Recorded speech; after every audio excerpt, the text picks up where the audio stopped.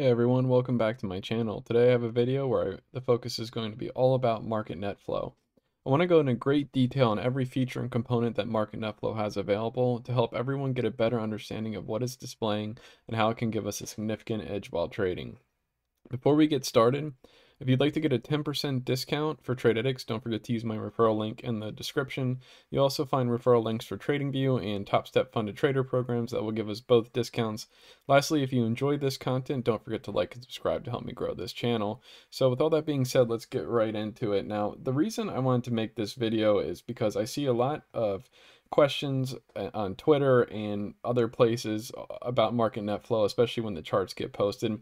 So I just figured it would be worthwhile to take some time and break it all down for everyone so everyone can easily reference this video for a complete understanding.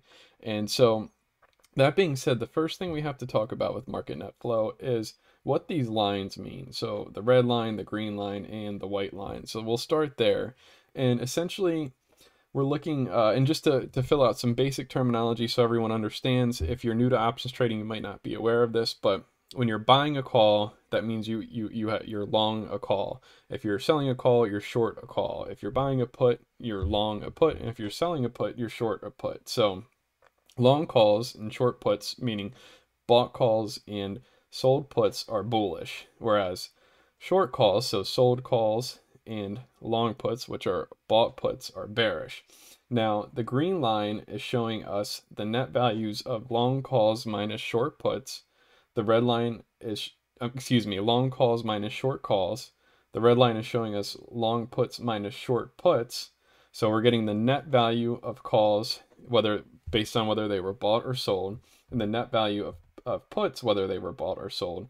And then lastly, the white line is the price of SPY, which is an ETF based on the S&P 500. So looking at this chart briefly, and let me just make this a little bigger here, you can see that when puts are on this rise, this red line is on the rise, that essentially is telling us that more puts are being bought than puts being sold. So it's a bearish indicator when this red line is rising. The green line going down in this situation, or later on when it's going up, is the opposite is true. But when it's going down in this situation, we're seeing that more calls are being sold versus calls being purchased, which is also a bearish indication. Now, when you combine these two bearish indicators, if we look at the price of SPY, which is the white line, we go down, which is to be expected because this means across the market, and that's what I should specify. It's called Market Net Flow because it's taking all of the options across the entire market and putting them all into one viewpoint for us so we can see, okay, across the market, there's a whole bunch of put buying happening and calls are pretty flat and even somewhat selling off.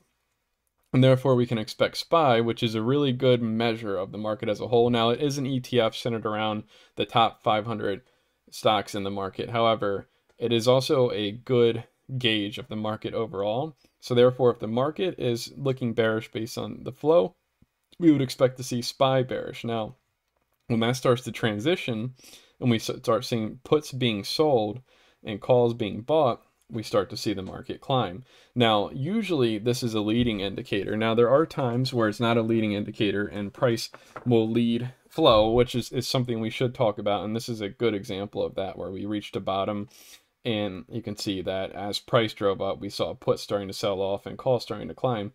However, more often than not, flow will lead the direction of SPY, and that's why this tool is so incredibly useful. But before we get into that, let's get into some other topics we need to discuss. Now, algo flow, which is also shown on the chart, is essentially the sum of net calls and net puts. Now, algo flow, actually, some history background, algo flow actually came before net flow, and as stated, it was the net sum of calls and puts shown as one line. So we can see in this little diagram that the SPY stock price is this yellow line, and then algo flow is this green line. And Market Net Flow on the website, on this image over here, you can see this shows up in the background. So if I just hide the SPY price, the call price, and the put price, we can see we have algo flow here, right? So market-wide algo flow, net calls and net puts combined was showing bearish, and then we can see it started shifting more and more bullish until eventually it flipped and then it went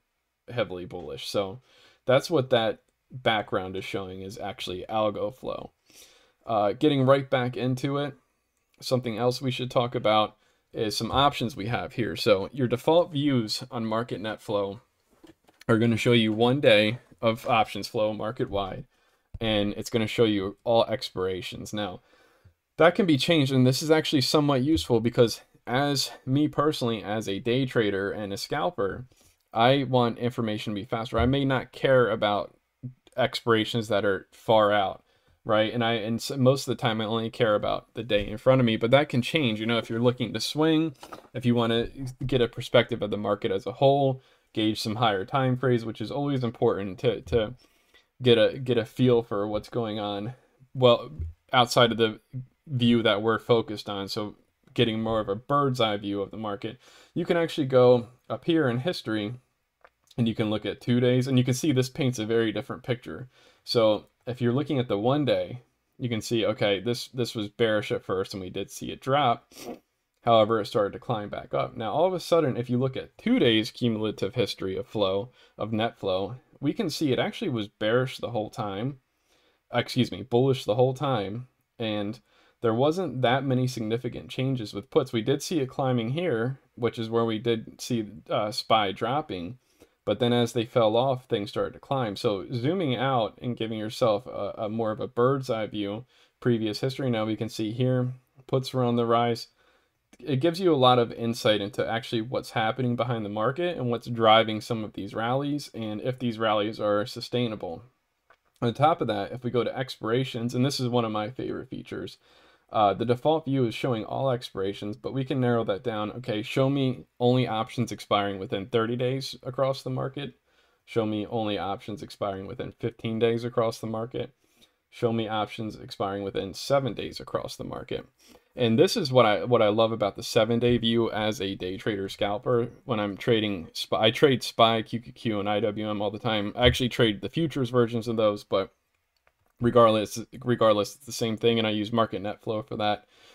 And you can see that if we're looking at the 7-day expirations, we do see that shift in puts and calls happen when the price of SPY started climbing. We do see that faster on the short-dated expirations than we do the long-dated expirations, and that is typically the case. Now, that does not mean only watch the short-term expirations. It's very important to constantly be checking across all expirations, and as you use this tool more and backtest it, get a feel for it, you'll get an idea of why that's important, because it does give you different perspective. And some of the time they're not actually in line. Some of the time short dated expirations can be bearish and long dated expirations can be bullish. And when we see that, oftentimes there's a lot of chop happening, and it might be an indication to stay out. Not always, but it's just something that we should always be considering. Now, another thing that this chart is showing us is momentum. So momentum is calculating the speed at which net flow is becoming bearish or bullish, takes current net flow minus the average of N. So the default is going to be 60 minutes in net flow. So in summary, it's the current value of net flows, the sum of net flow minus the last hour of the sum of net flow. So that is shown down here in this area, and this is essentially telling us how it's showing momentum, so how rapidly we're shifting from bearish to bullish. And there are some strategies you can play off this. For instance, like when we see this shift here where it goes from bearish to bullish, we get this little green dot on SPY, and that can be used as a scalp entry to take calls. Now, you do need to be careful with this because sometimes we get into these areas where it's choppy, right, where there's not a clear winner of bulls versus bears in net flow terms, and you can get a lot of mixed signals together. So it's always important to pair this with other indicators, other technical indicators on your charts. However, this can complement any strategy that you might be using. It's not meant to be used on its own, and you can actually adjust these momentum values, which is something I highly recommend trying. So going in and trying 7-day expirations with momentum of 15 is going to give you a lot more noise. Whereas if you go and set it to 150, looking across all expirations, you're going to obviously get a lot less noise and therefore a lot less false signals, but also a lot less entries based off that momentum indicator. So I highly recommend playing around with that and getting a feel for what settings you like best. I typically leave momentum at the default. It's not something that I trade a lot, and I will get into some incredibly powerful strategies that I do trade, but I wanted everyone to be aware of what this was showing us down here. Now, moving right along, another great feature of this is we can easily see support and resistance lines that are based off of price and algo flow, and we can also see gamma exposure support and resistances. So I talk about it in other videos. I don't want to get too much into it here, but on the left hand side, if you go to options, ticker dashboard, then options, and you pull up any ticker, but in this case we're focused on SPY, and you scroll down, you can see all sorts of hedging data based on Vanna, Charm, Gamma, and get an idea of how dealers, market makers are going to be hedging the S&P 500 and get an idea of levels that they might be pushing towards that might act as magnets or key reversal points, which is displayed here. But what's really nice is you don't necessarily have to look at this dashboard. You can go up here and say top GEX levels from short-term contracts, so contracts that are expiring within 30 days,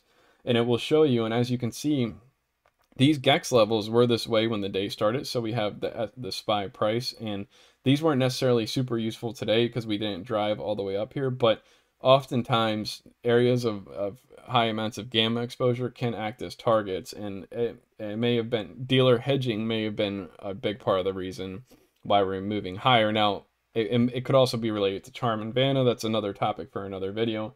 But so these aren't often always that useful as support and resistance levels on this chart. And it's not, and in this case, it's actually not showing some of the ones that were closer to price, but it is worth looking at just in case it does. But also up here, we can go to algorithmic support and resistance levels, and these are really nice. So if you're looking at the dotted lines here, you can see these are plotted for you, and these are also can act as support and resistance levels. So if you're a support and resistance trader, which I know I am and most people are, we can see, okay, when price broke below this, it acted as resistance for a bit. Once we broke above, we came above, retested it. This would have been a great long entry point, and then moved higher all the way up to the next support resistance level, at which point we broke that, and we moved all the way up to the next one. And these levels are surprisingly accurate, and I usually do reference them. Now I plot them on my own chart, and or I plot my levels, and then I check these levels to make sure that they're in line with each other.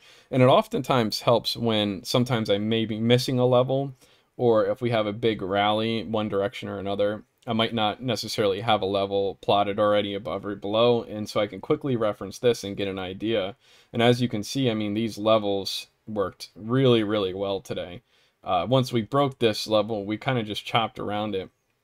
We were penned a little under it until we did break above, and then we had a perfect retest and moved all the way to the next one. And if you've watched any of my other videos about the way I trade level to level. That's how I like to take my stops and profit taking targets is level to level based on what I plot it. And so if you have trouble traditionally with plotting support and resistance, this is a nice tool that can help you with that. And these do work very well. And again, this, you can find it up here on this button. So another thing that you have available to you on Market Net Flow is actually moving averages. And there's several ways to use these. They can be dynamic support and resistances, or a lot of people like to use moving averages for looking for crosses for entries or an exit. So let's talk about that for a second. If we were, now let me set the default view here, and 1 day history, momentum default, and I'm actually going to just refresh my page to make sure that everything's cleared off here. Now, if we click this moving averages button, you can see these blue dotted lines pop up. And notice this when we're talking about the dynamic support and resistance. So you can see SPY price came down, the first line started getting plotted, and it actually acted as resistance for a bit. Now, once we broke above it and we came above that, we can see we have another moving average line, which in this case is the 50 period moving average. The one that was initially plotted is the 20 period moving average. We get a cross on those, and this would actually be a solid entry point. So if you're playing the moving averages and you're taking off the cross, you can enter on the cross. Of course, you want to always pay attention to net flow to make sure it's validating what you're seeing. So we're seeing a bullish cross, and we're seeing, so the 20 crosses above the 50, and we're seeing puts being sold, which is a bullish indicator.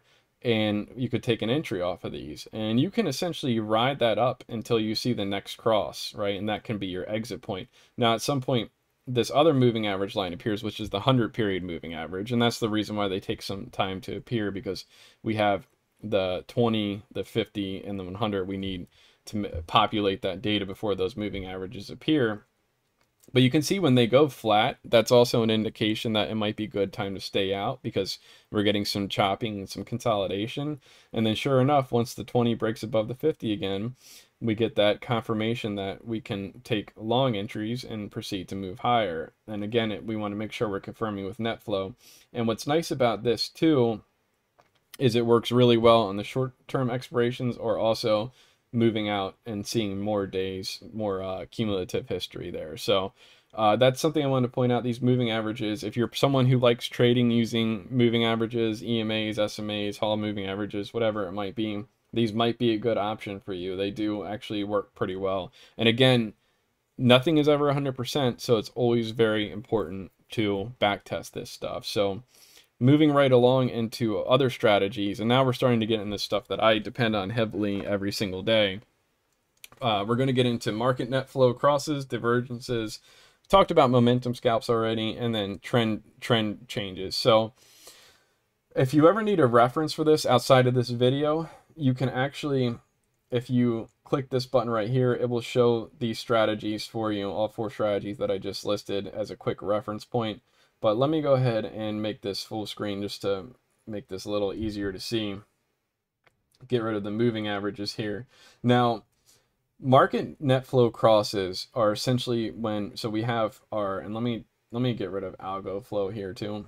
So you can see at the start of the day, we have puts cross above calls, right? So we have calls diminishing and moving down, and puts cross above that because bought puts are moving higher. This is a great time for buying a put or shorting, which would be a bearish entry, because this is a bearish indication. But the key is you want to give a little bit of time, because sometimes they'll cross, or they're going to look like they'll cross, like you can see over here, and then just cross right back over. And these are times of consolidation when we see this. Whereas when we have a cross and then they break away, like you see over here, you give it a little time to break away. That's a good indication that a strong move is happening. And that's pretty much my favorite, probably my #1 favorite strategy. Now you do, again, need to take time to line it up with the chart, and I'll talk about that in a little bit. But so that's strategy #1. Now, divergence is very interesting. Divergence is when we see, so like in this case where we see prices diverging from what net flow is showing us. Now, there's not a very good example of it on this particular chart, but essentially what it means is, like you can see when we started climbing here, puts were diminishing, so that's not really divergent, and then eventually calls catch up and start increasing, so that's not really divergent. But if we saw the opposite, so we do get a little bit of divergence here, nothing major, but essentially we have price moving up, and then we have calls falling and puts are flat. That would mean divergence. Now, what we're talking about in this case is significant divergence, where you get a big move, like where you see puts on the rise significantly, and you see SPY's price also on the rise when it should be falling, because this is a bearish indication. And that's divergence. And when you see divergence, that's by far my second most favorite strategy to play using net flow. And I immediately start looking for the best level for me to, in that case, I would be looking to take puts. So the best level for me to take puts off of, if I saw that bearish divergence where SPY's price was still climbing, but puts were rising and calls were falling rapidly.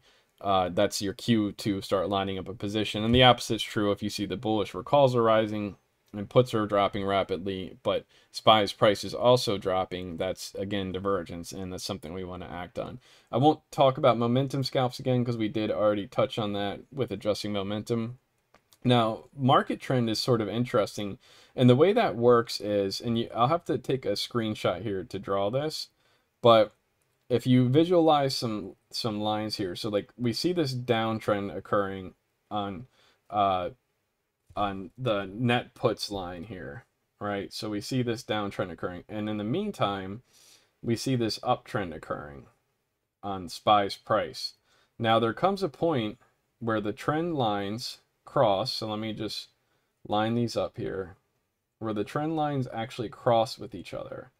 And when you see this cross happen, this can actually be an indication to look for a bullish entry, where we have SPY's price crossing net puts. And the same applies for with the net flow crossing, right? So, and that goes in hand with the market cross that we already talked, but the trend lines can be just as effective as an actual cross themselves.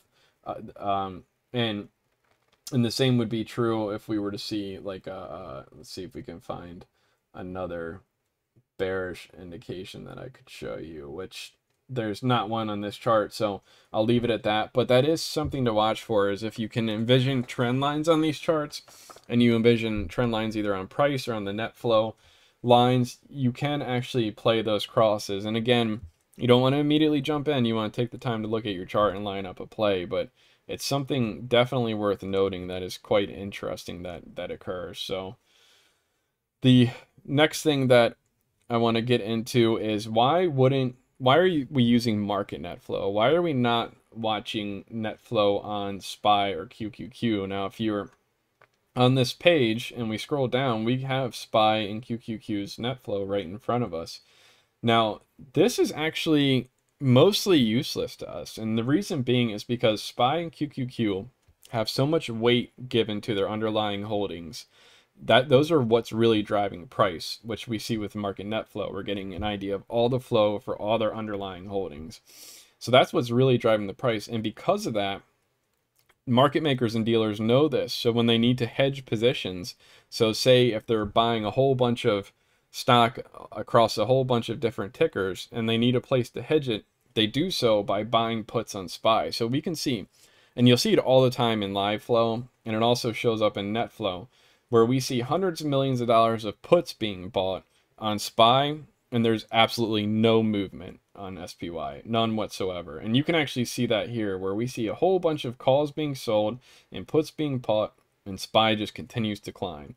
Whereas if we look at net flow, we can see this accurately shows what's happening. Calls are being bought, puts are flat, and SPY is rising. But if we look at just the net flow, it's a completely different picture, and it's the wrong picture. And that's because of hedging mechanics, right? We need to look at the underlying holdings, what's happening with the flow on those. We need to see the big picture of that flow, which is what market net flow shows us. And the best part is market net flow excludes these ETFs. So market net flow is not showing us flow from SPY and QQQ. It purposely excludes that. So it's literally getting rid of all the hedging flows, or not all of them, but most of the hedging flows for us, and only showing us the flow that we care about. Whereas if you're looking at SPY or QQQ, you're looking at a lot of hedging flow, and you're not typically going to get useful information out of that. If anything, it's just going to lead you in the wrong direction usually. So that's why it's important. I can't stress it enough. Do not use net flow on SPY QQQ. If you're playing those tickers, which I play them every single day, do use market net flow. Do not use net flow on SPY or QQQ. And so I just want to talk about one of my favorite strategies. So as always, it's important to combine TA. I have so many videos on this. I'm not going to get into it very much here, but I just want to show that when we have these, I use volume price analysis, which depends on volume profile, volume, and price action, and that's the way I trade. And I do have VWAP in there because oftentimes it does act as a level. Retail often will fade that, and you can get a response there. But anyway, so this is why TA is so important, technical analysis is so important, because starting off the day today, we can see that puts were on the rise, as we talked about, and we had that market cross, and sure enough, we move higher, reject off of a volume gap, and proceed to fall. However, when we bottom out here, and even though it looks like that it could continue, I mean, at this point, we don't see much happening in the way of, it looks like puts are going to keep rising and calls are going to keep falling. However, the chart shows differently, and this is considered divergence, and it would have been playable had calls and puts not had they not started catching up. But we can see we actually get this break, right? So we form a triangle here, and we break out the top of the triangle, the angle of the triangle, and that's a bullish break. So this is where it's important to make sure we're combining our own technical analysis with it and using it for reference. And we know that this move is okay to jump in when we get these impulsive candles combined with net flow showing us, okay, now puts are diminishing rapidly, calls are increasing. That's encouragement to stay in. For instance, up over here we get a flag break. Once again, with that flag break, we get that encouragement to stay in the position, because at this point calls have risen rapidly, puts have fallen dramatically. So we could easily take this break, and then at this point you can just play level to level with your own technical analysis, or you can use the algorithmic support and resistance that they have for you. Either one would have been perfectly fine today. But I just want to point out, never ever ever just play this stuff blind. When you see big shifts, which happen oftentimes before price will move, take your time and line up an entry. Figure out how you're going to get in, base it off a level or some sort of pattern or Fibonacci or whatever you like best. I use levels with volume profile and price action, but take your time and line it up properly. Now, so we're getting near the end of it here. I just want to talk about back testing. Make sure you back test everything you see and we talked about, in which you can go up here and you can look at historical dates on Market Net Flow and get an idea of what it looked for a particular day, and look at SPY's chart with it and get an idea of what things meant. Like you could see on July 27th, it was a very interesting day, July 27th, 2022, because it was FOMC minutes. So we get this massive move from fundamental macro news, and then we saw that the move was going to continue because of Market Net Flow. So definitely do some back testing. Incredibly useful tool, and you need to find your comfort with it. So it's important you toy with that. And then basically an honorable mention here would be Market Net Flow in the Discord.